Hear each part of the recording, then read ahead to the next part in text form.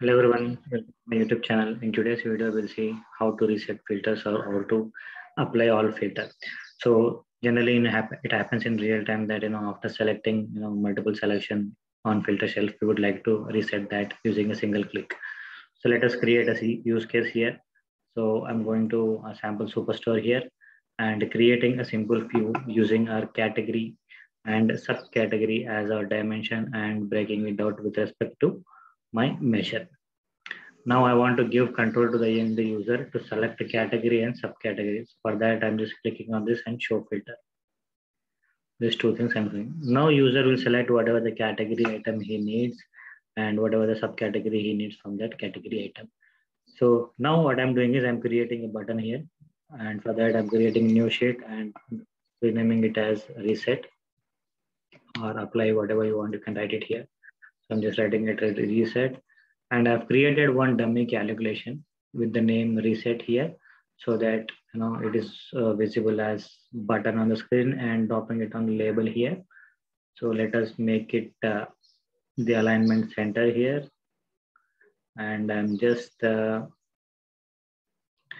adding some square here and increasing the size.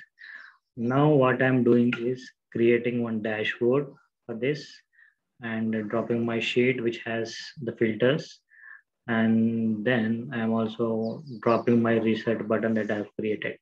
So let us make our category multiple drop down here.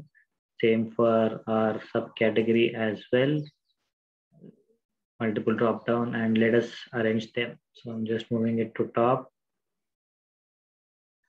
and same as my subcategory here, same for my reset button here. Okay, all are in place for us now. Let me move the subcategory here.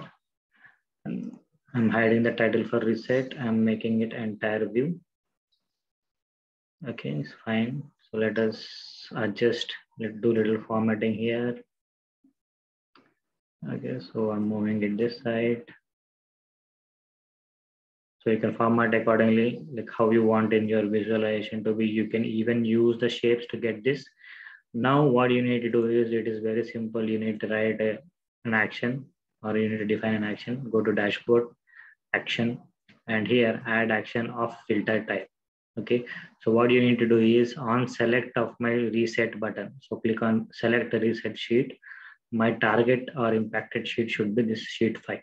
So select that. So when you have multiple sheets, you need to select only reset thing in the first, and the target all should be selected except that reset button. But here the important point to remember is your target filters. You have to specifically use whatever the filters that you have used. So in our view, we have used category and subcategories. So I'm going to use that here in my selected field thing and click on this, because this two should be impacted. Click OK. And on doing so, I need to show all the values here when I click that. So do that, click OK here, click OK. That's it. Now let us go here, select one, remove one from category, select a few from subcategories here. Now when I click on this reset, I'm getting all the values here. See. Same thing, let us do it again. Only technology I've selected. In subcategory, I'm selecting only machines and phones. And I click on reset, I'm getting all. So that's it from my side in this video. Hope you like it. Please like, share, and subscribe. Thank you. Have a good day. Bye-bye.